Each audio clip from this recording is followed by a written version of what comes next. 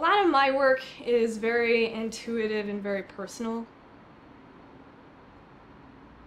Reflecting on it more recently, I've sort of identified that a lot of my work deals with pain, right? Like different levels of pain. And it's tough to talk about that because there's so many awful things happening around the world.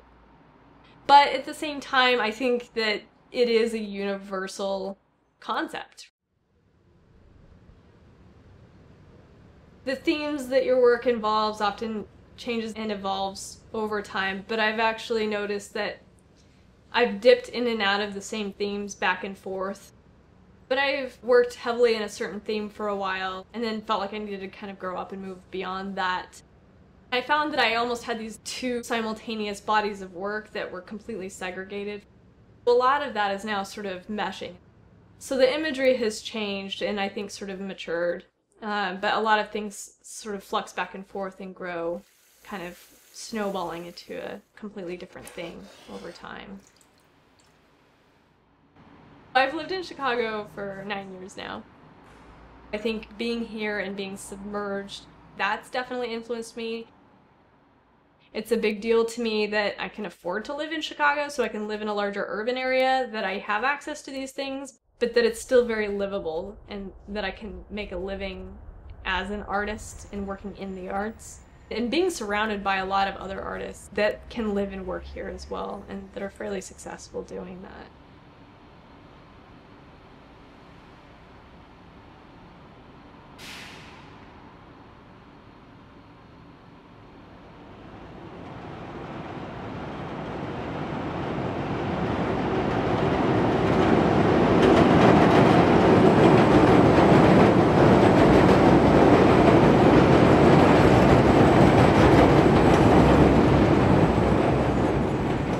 The Chicago Printmakers Collaborative, it's a space where there are printmaking facilities.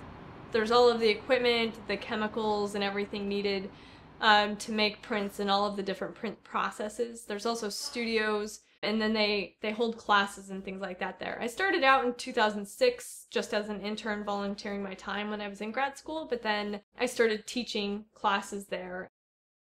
A year and a half ago in 2012, I was promoted to assistant director. So I now help run the facility and facilitate things with the space.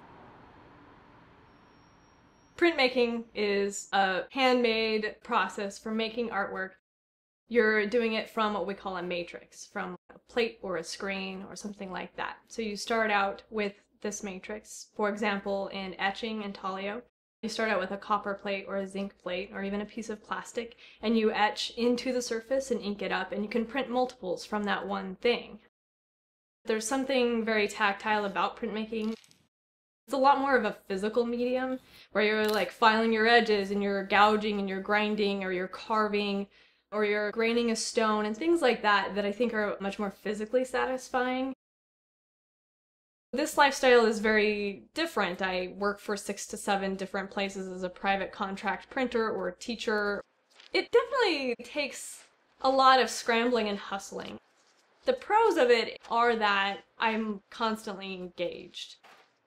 I actually find I'm a lot more productive when I'm more busy. You're not being graded, you don't have any deadlines, you have to do that for yourself. So I think that that's always the challenge, and so you have to kind of make that happen. I feel like my work actually became much stronger once I started teaching. I've had some really incredible, ambitious students who were really into just exploring and pushing the envelope in different ways. Some of them come up with these really interesting, backhanded ways of approaching it. I think those discoveries are always really nice, and that's actually been very inspiring. I've tried to push myself with printmaking to sort of loosen up and plan less and work more spontaneously with that medium.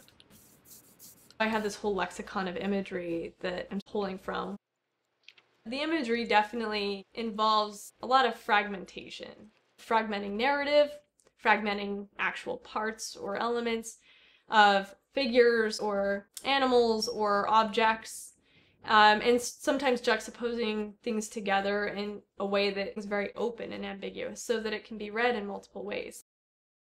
So while a lot of it transpires from this source of pain and things that I'm sort of meditating about, difficulties like losing your home or going through a divorce or abuse or a lot of different painful elements. They're vague or ambiguous enough that I think when people see them, they're not beat over the head by my personal experience.